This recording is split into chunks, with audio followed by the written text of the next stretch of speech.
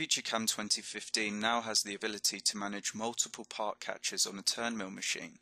Examples of machines with multiple part catchers are the Nakamura WT150, NTJX and NTMX, which have part catchers for the main spindle and a separate part gripper for the sub-spindle. This is supported through the use of a user-defined feature and custom format.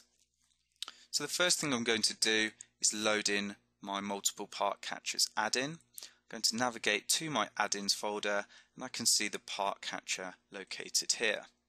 If I go to my add-ins section within FeatureCam, I can simply drag and drop my add-in into the location like so. If I go to my part view, I can see we have some pre-created features for both the main spindle and the sub-spindle. Now in the first instance, I simply want to simulate the use of a part catcher on the main spindle.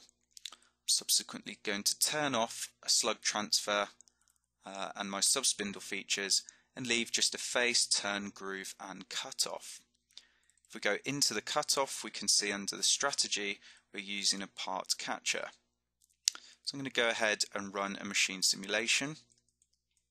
We have our initial face. We then do our turning operations. We then have our grooving operation.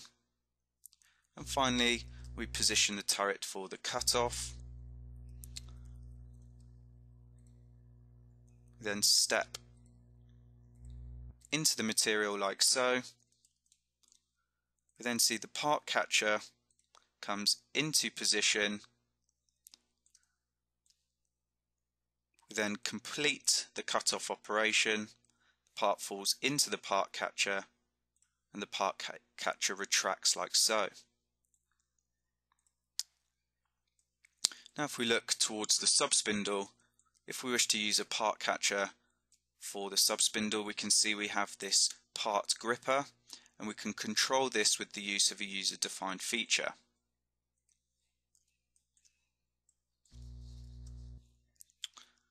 So I'm going to turn off my cutoff feature and turn on my slug transfer.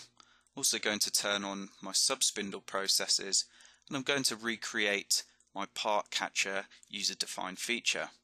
So I'm going to come to my feature wizard, select a user-defined feature. As I've loaded in my add-in, I can see it like so. And then I have a parameter to fill out, which is the arm grab distance, and this is the distance from the part gripper itself to the face of the sub-spindle. So at this stage I can say finish. If I look to my turret view, I'm just going to position my part catcher in the correct location like so. I can then go ahead and rerun my machine simulation. So I'm turning the simulation speed right down. So we have our initial three features, the face, groove. We then have a slug transfer. We then turn on the sub-spindle and eject with our part catcher or part gripper like so.